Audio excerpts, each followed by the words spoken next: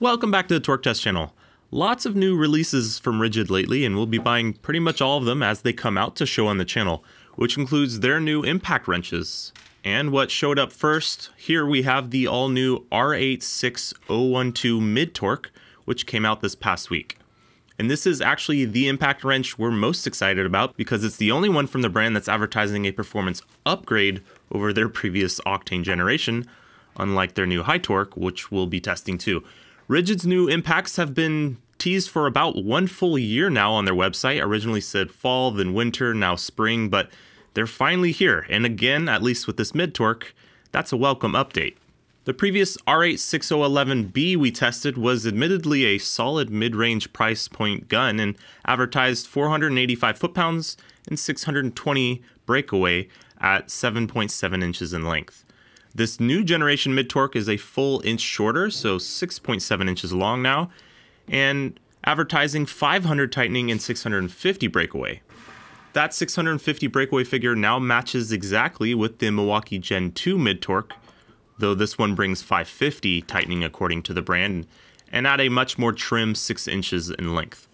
So it seems that with that 650 figure, the two separate arms of TTI who make both of these are crossing paths, as it were. And really, this won't be the first time either, if you think about it. Milwaukee's Gen 1 mid-torque had a very similar spec to, and in our testing performed incredibly close, to the lower cost Gen 5 and Octane class of Ridgid's mid-size impacts.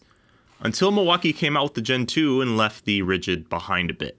This new introduction from Ridgid this week may just balance the scales again, albeit maybe a year later or so, we'll have to see. What also feels a bit more red about this tool will be your experience at the checkout counter. Call it inflation or whatever, but gone are the days of a large price gap between the two orange and red brands that distinctly place them in different categories. This new R86012 is $200 now, getting pretty close to the Milwaukee 219. Ours is a pin detent rather than hog ring because for a brief, I guess, glitch, now looking back, the pin detent was $179 when we purchased it. But no, both of them an unavoidable $199 on the site now. So no cost savings to show off for you on what would have effectively been the same tool, but in our experience, just a more annoying socket retention with the pin detent. All that said, I'm rather fond of this overall design on the Ridgid. It's very mid-torquey feeling in proportion to me and just sort of nice to hold, no nonsense. Though some of what they have removed did make sense. The tri-beam LED lights on the Octane, for instance, are gone, replaced with more old school bottom lighting that seems objectively worse, but maybe some people prefer. The Ridgid's going to be using the 3Ah 21700 cell Octane battery that we've had most luck with in this size category, but we'll also be trying out the max output that they sell these tools with in kits to compare, as historically it hasn't really quite caught up with the 3Ah pack, but we want to see if this new gen of tools like the new gen of batteries perhaps a bit more. Our first test is called Working Torque, 5 seconds and forward. We're of course going to be showing the previous gen Octane Ridgid mid-torque, but also both options from Milwaukee in their 3/8 and 1/2 inch Gen 2 mid-torque impacts because they make different peak numbers for us and also come out of the hole when tested a bit differently too. So you'll see both on screen for you. Here's the previous Ridgid versus those.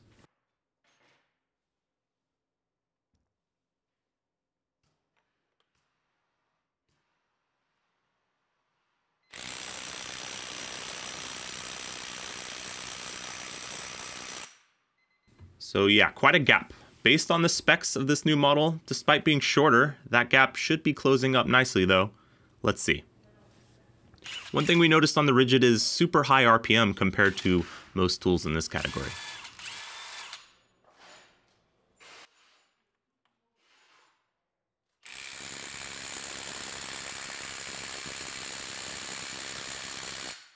So 347, right in the mix with the couple Milwaukee mid-torque variants. That's helped in part by impacts per minute in this short of a test, so we'll have to see in subsequent tests if its hammers can really keep up on tighter stuff.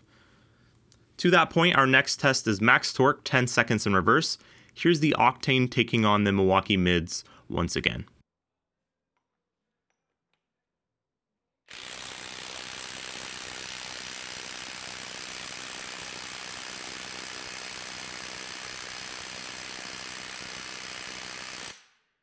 So 301, a full 100 foot-pounds or so below the modern competition that TTI is putting out.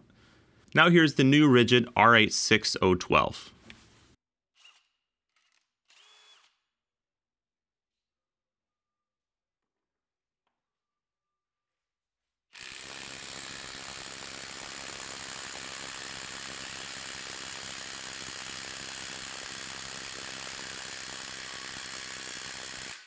$430, building a gap on, well, every model we show here. Very nice. Of course, we can't really compare dynamic force power per blow on this tool versus the red team, as it's bringing 3,800 impacts per minute versus the Milwaukee's 3,100. So it's able to snug up, well, more than snug up if we're talking 300 to 400 foot-pounds, to get there sooner versus the others due to that higher IPM. Remember, we're starting from zero torque and building to find the capabilities of these tools. You're likely already starting at a bolt that's very tight. It does look like the Ridgid's power curve is flattening out here towards the end though, so let's see in our final 15-second test, which is as long as standardized tests go for impact wrenches, if things get a bit more interesting.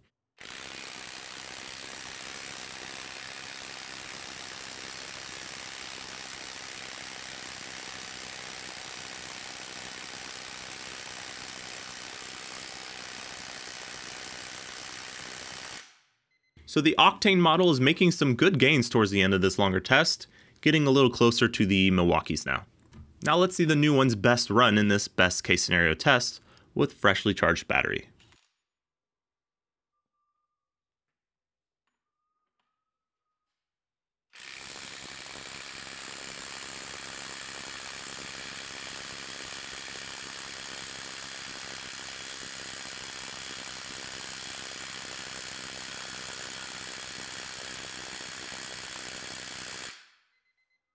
$457, very good numbers for this category, but also sort of laid over and couldn't improve much from its 10-second run. And the 3/8 Milwaukee's best run is able to make earlier gains over it in this test, though the Ridgid is still putting a gap on both of them in the mid-range from higher blows per minute. So this new mid-torque is pretty good. Just the sort of stuff we were hoping to see with this new gen. Yes, of course, we're hitting higher prices, but maybe more Milwaukee-ish performance to go along with that. But the battery you'll be getting in a kit with this tool is no longer Octane, it would be their 4 amp hour max output. So let's snap one of those on and see if there's any measurable difference. Here's that versus the 3 amp hour 21700 cell pack that we've been using so far.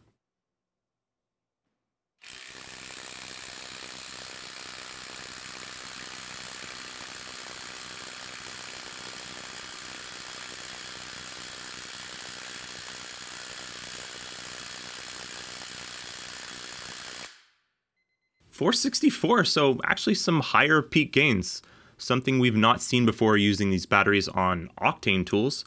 Perhaps the higher discharge rate of the larger Samsung 30T cells in the 3 amp hour made for earlier gains, but some nice crossover at the top with the newer 4 amp hour pack.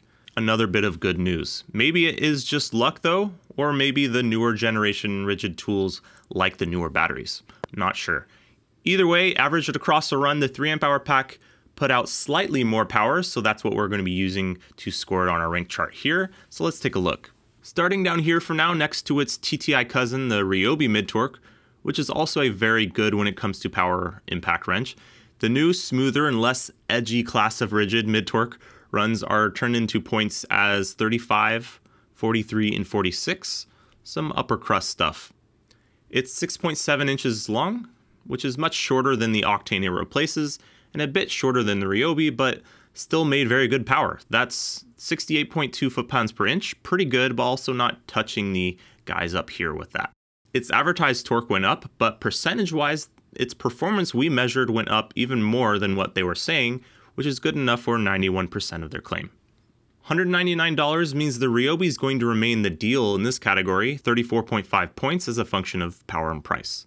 That totals 317.7, climbing up a spot to bump down the Ryobi and just sit below the Milwaukee, which makes sense to us. One of the times we agree with this at times very cold-hearted rank chart.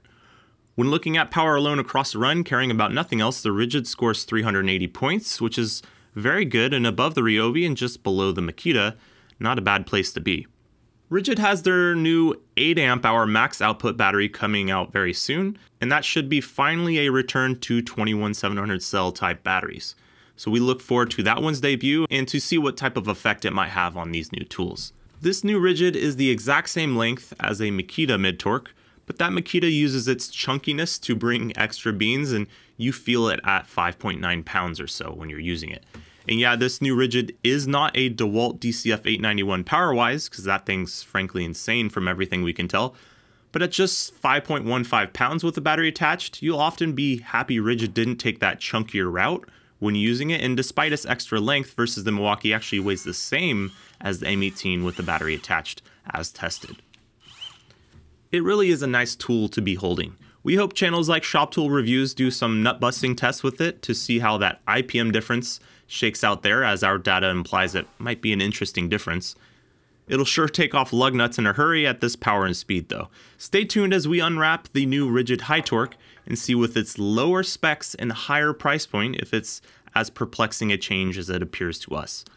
Click subscribe to see that, and thanks for watching.